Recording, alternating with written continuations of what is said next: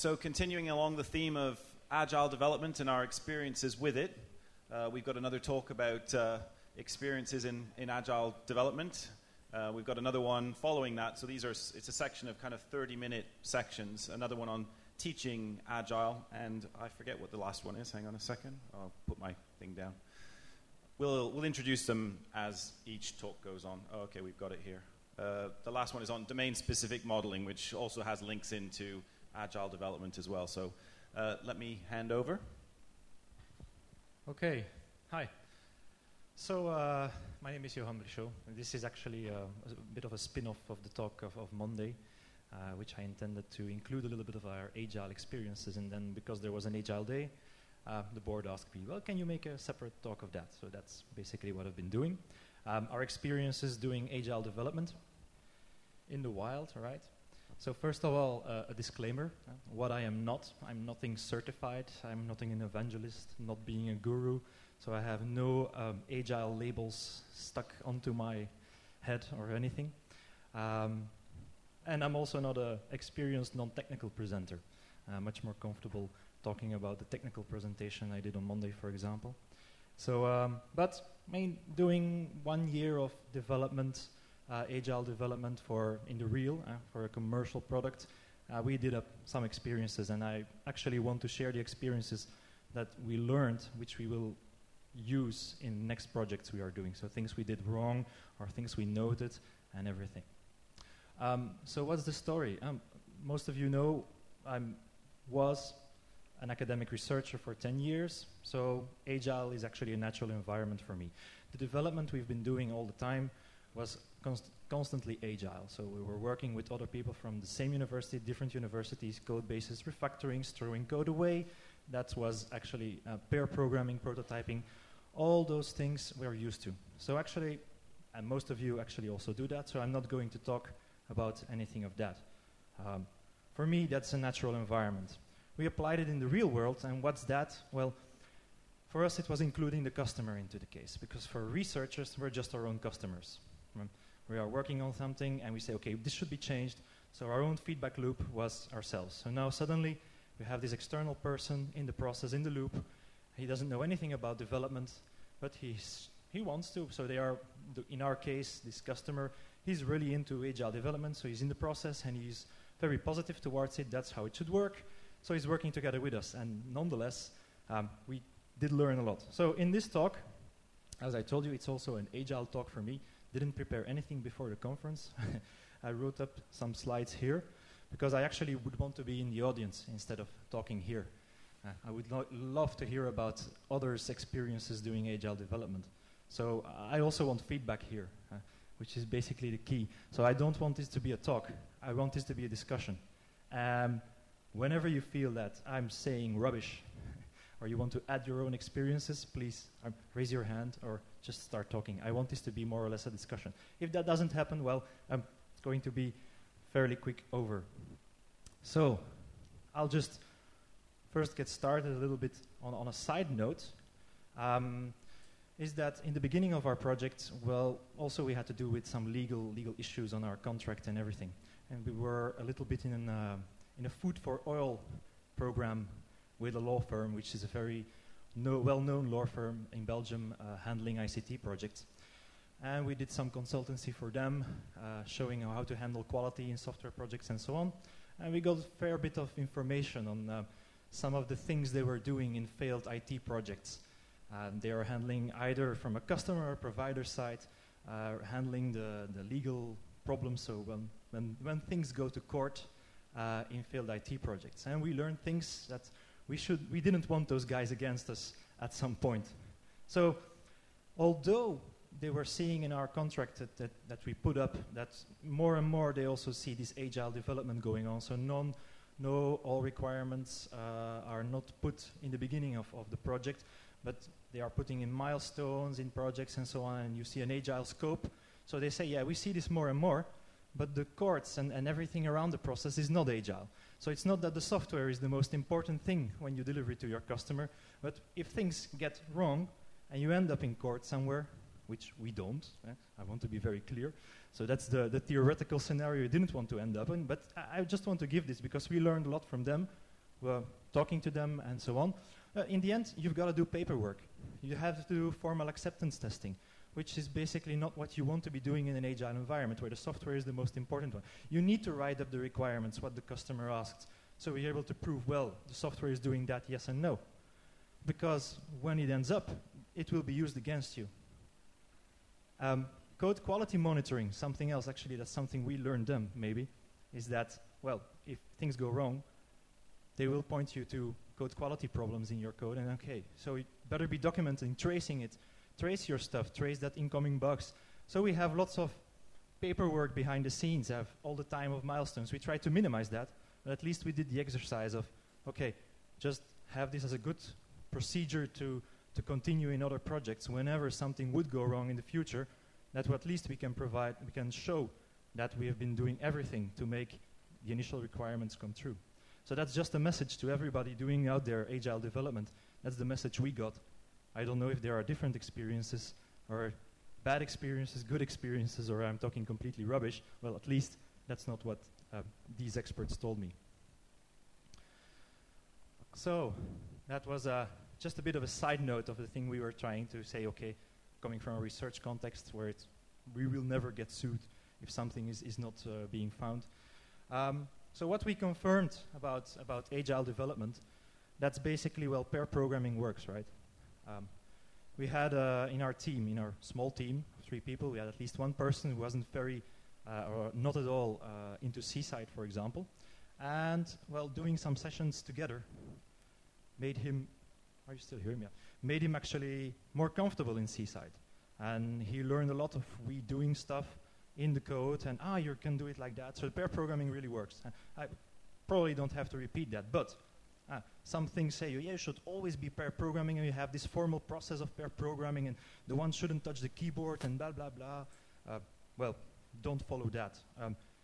Do it on a need-by-need basis. And we are just very keen on, I have this problem, I want to know that. Just come and sit next to me and team up for a short period of time, do that pair programming, and then just go away again. And there's no formal process in there. And of course, tests. Yeah. Just to add to that, in London, certainly, pair programming is not a non-issue these days. The banks and a lot of the big companies around London, they are now quite used to seeing pairs of developers working on code. So it's kind of one of those things that may actually become less of an issue worldwide. I don't know if London is unique to that. There's been quite a lot of agile projects, but I just kind of wanted to add that insight. Yeah, so that's true. That's also what these lawyers told us. You see more and more projects getting an agile scope where they are talking about these concepts, but they always told us, okay, but do the formal stuff as well. But yeah, so it's probably not unique in London. So another thing, of course, is tests. Right? Well, that's just what we confirmed, so I have no surprises there. Probably a little bit more on our customer relationship side, or at least the non-technical persons providing the requirements and testing the system, is what we learned and what we would do a little bit different or maybe emphasize more in the future.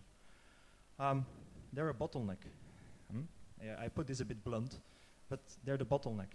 If you have a team of people working on the software, you want a continuous stream of things that they can handle on, that they can work on, that you're not waiting for feedback so that you can process it, and that you're also not waiting for a long time, continuing development, and then have to actually revert a lot of things. Because 2 months ago, you were sending in an iteration version, having some functionality to test, and they only see this 2 months later, and you've been building up onto the functionality. So we need to monitor that more closely. That's something we definitely will be doing a bit more in the future. So that feedback loop should be monitored closely. Don't let this just grow out of hands. Maybe this is just us being our first project, but yeah, Diego?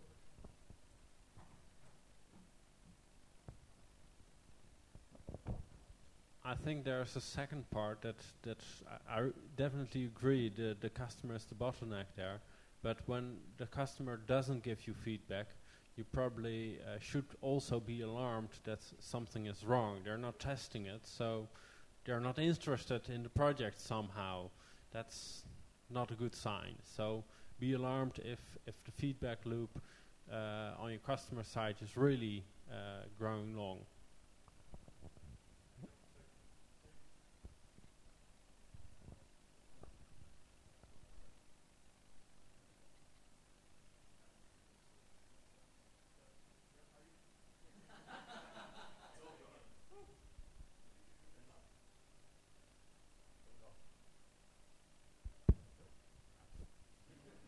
Okay. Cool. So you're talking actually about also using monitoring tools maybe on the customer side for seeing what exactly they are doing. Are you thinking about that as well?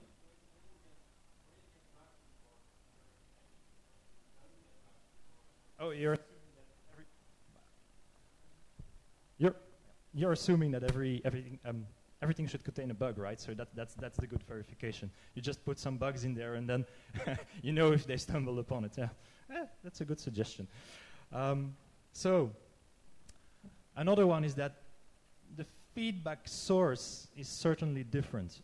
We were working at least with and I think that's in the majority of situations. You will have a contact person somewhere who is actually acting with the development team and being the first contact for the rest of the organization, because not all people who will eventually work with the product will actually test the product. They're just people who are not into that and will not do it.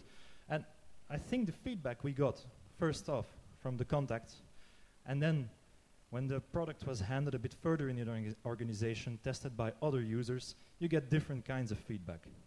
And we really noticed that probably you don't want the system to be tested for a long time only by your contact.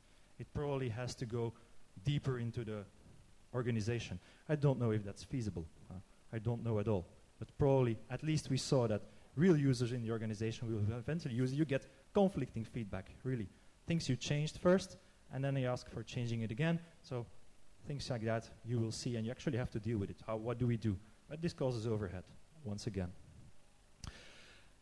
And similarly to do they test the functionality, it's also hard for people who test it to actually test the functionality you've been delivering every iteration. We were delivering an iteration in the beginning a bit more run over time, but in the second part of the project, every 2 weeks an iteration version was sent. And you can say, okay, grosso modo, in large, these are the things we put into it, please test it. But probably we'll forget things. So you need also traceability about stuff you've added, so that they will focus on that functionality to test and don't get stuck in some part maybe that in the beginning of the application that bothers them, so that they don't continue further down the line. So you want to train them a bit more, or at least tell them a lot, look, test this, is this exactly what you want? And you need overhead for that. And that's stuff, well, we as beginners didn't take into account beforehand, because that takes you time. You will always have to go. And that's, I have it on another slide. So probably we did different things. Sometimes we went to demo an entire application to really show them. Another time we just gave them the thing. And you get different kinds of feedback. And that's interesting, because if you demo it, then you're actually showing them this is how the functionality works, and they will follow you, and they will try it, and okay, they will be more into it. And while you just give it, you're actually assuming that the application is so clear that they can immediately use it. So the zero learning curve idea. And, well, those are different ways of testing whether the functionality you implemented really works as they expected it to be.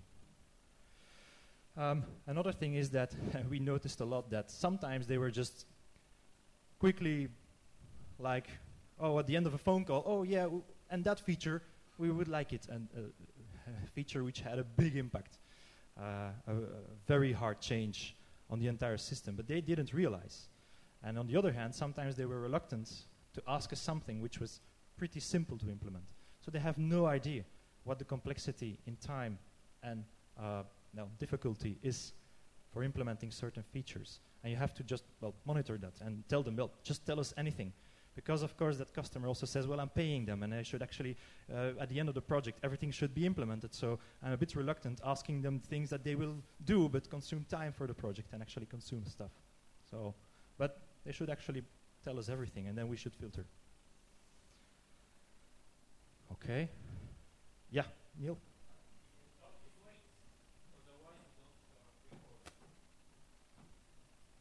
see people agreeing or disagreeing, so please interrupt me. Does that feed into the agile practice of trying to get your customers to say how important things are to them? Give them, 100 points or 100 jelly beans or something and say, all right, allocate the value to you. Don't tell me to do or not do because you don't know how much it will cost, but do tell me how much it would be worth. Give them some finite pool and tell them to allocate points or whatever. Did you try to do that? Did we try? Yeah, certainly. In an informal way, absolutely. So what is most important to you? Please tell us. So more or less, what is most important to them, they were telling us. But I guess that the importance of a feature sometimes is independent of the thinking process of, okay, how much will this cost me? Although, as I will notice later on, a fixed budget project, for example, but still you're consuming time. So this is something I really like to have, but I'm reluctant to ask because it might be actually just too costly to implement, and I will just deal with it. So yeah, I think for them as well, it's a conflicting issue. So they just should give us both. They should just tell us, give us the value, give us everything, and we will tell you how expensive it is. So that's the thing I was telling. Just we were giving iterations, just giving it to them, or completely describing it, and you get different kinds of feedback. So that was the first point there. Another thing, if you're doing agile development, and that's something, well, we didn't quite take into account at the beginning, is that especially in this kind of application we built, is that they, over the course of 1 year, they really build up a mirroring database. So that while they are testing, they are creating a database which mirrors the thing they would do if the system would be in production. And they really love that, well, you carry the database from one iteration version to another with all migration problems during development especially associated to that. So we didn't take that into account, but that's something they really love to have, and I agree completely. For us as well, it's great because you have almost live data growing while you are developing the project, so you can see how they are using it. You can watch if your system still performs as well as you want it to be, so you actually have real life data you can also experiment with, something you don't want to put time in. So the testing database grows, just use it. But it's a pain because you have to migrate, and stuff will actually start going wrong. Bugs will be introduced just because of migrating. And, well, the one who tests it doesn't know because it's you doing bad development, or maybe just the migration of the database that has some problems. So that's basically the thing we would be doing different, or handling at least explicitly in next agile projects which we are doing. So we're learning on the job, right? And we have a cool customer right now which is very, very fond of what we are doing, and is, well, we are just lucky that we don't have this very nasty person sitting there on the other end who is beating us at every time. So we are lucky. So that's a cool thing for us to have, of course. Very early in the beginning, we had this problem, and that's a problem you see reoccurring. I want to see more discussion on this. You got an agile process, so they were giving us basically these are the basic requirements, and if that's okay, and we try to assess because it was a fixed budget. Yeah, this is the budget you get. That's it. How much can you do? And we should commit. Great, but if you can change the requirements while we are going, how can we tell you how much this costs? You make some modules, you divide the project into modules, you make some assessment, and you try at least, well, boxing everything into parts so that you only consume a certain part of the time on a certain module so that you keep time for the rest. But in the end, it still remains, well, we've tracked this quite well. I think it went all okay, but in the end, they always come up if the project is finished, the budget has been used, and they say, okay, we actually wanted this feature also. And then you're up to, yeah, but everything has been consumed, so what now? Well, then there should be a budget extension, right? That's true. Yeah, Diego.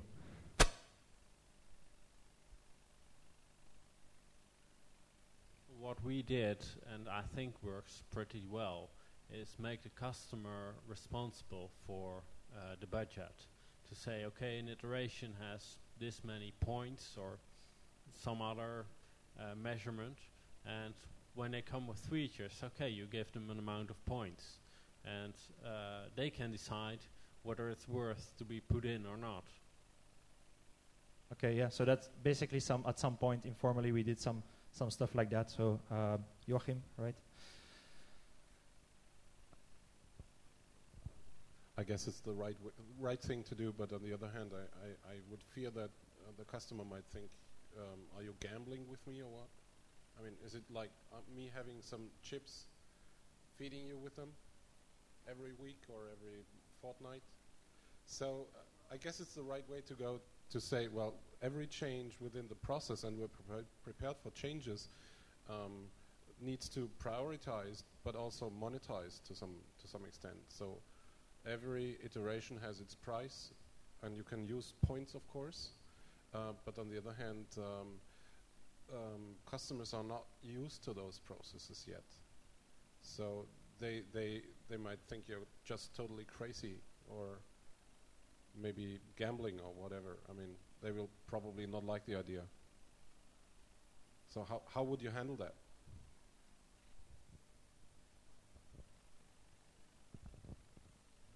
Well, you make explicit, you take the short-term risk.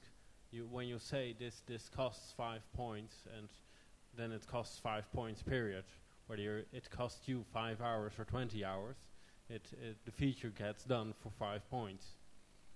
And long-term risk, them adding more and more features, stays with them, because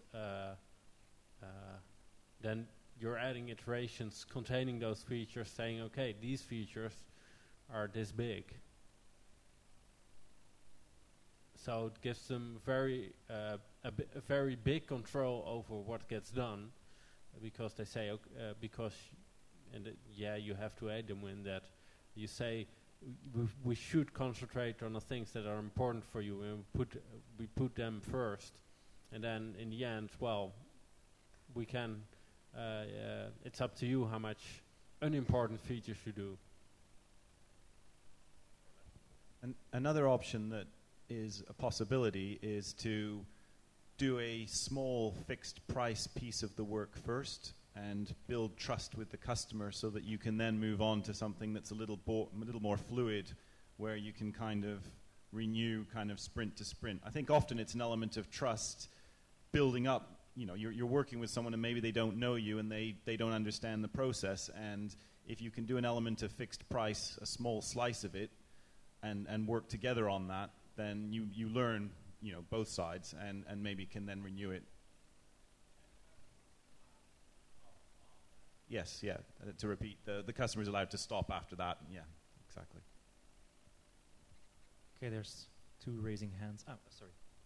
So just to comment on that, borrowing a technique from portfolio management, one of the approaches we did was to graph requested features and put them into a matrix with an estimated cost in terms of effort, and showing a blob size, if you like.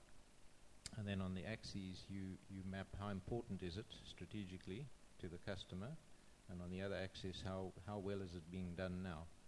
And then things kind of collect in the corner that are being done badly but are very important. And then the size gives you an indication of you know, what's the cost. And a related trick is you have dependencies where anything that they want that has dependencies, you accumulate the cost into the thing they've chosen, which provokes a lot of discussion around, well, do we really need all of that, or do we, you know, can we reduce that functionality so we take out some of the dependencies? And you get some very interesting debates going. Yeah. Well, first in the back, maybe Neil or... sorry, James. Okay. No, I'll just go. Whoever gets the mic first. I do. One question, you have a lot in your project, you have a lot of mouse interaction. So could you find any process to automate the test for your GUI interaction? Is the question how the process for the UI interaction testing, how we did that? Testing, written automated tests using web tester, C-side testing, and so on. Yeah. Is that or what you wanted to ask?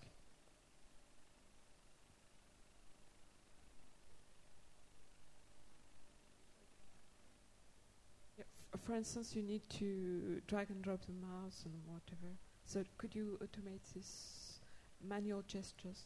Yes, there are automated techniques for client-side web testing. Yeah, yeah. You take a look at Selenium web tester, C-side testing, and so on. Yeah, you can write unit tests basically like that. It's also very you need to test a lot. Getting back to the earlier discussion, is the point not that it isn't just the customer who can't say how much it will cost to implement a feature? We can't say it either. And so in the meeting with the customer, you can't say this feature will cost 5 points. The customer can perhaps meaningfully say, I think this feature is worth 10 points to me, or 10 chocolates. You know, I'll put chocolates on all the features, and you get to eat the chocolates for the ones you deliver. But at the start of the week, you don't know how many of them you'll have delivered by the end of the week, any more than the customer does. And so any points you bring in for the cost to implement are going to be fantasy, even if you're doing them, not the customer. That's completely all the correct. customer can do is motivate you, and then you go away and you aim to eat as many chocolates as you can on the Friday meeting or the next iteration. Yeah, it's completely correct, but I think the point is that you have to break it up into smaller chunks. You can estimate the smaller chunks a bit more accuracy, and that at least a big chunk doesn't fall off at the end. Was there something more? Okay, so yeah, that's probably some of the things to estimate. This also takes time, right? So you have to, yep.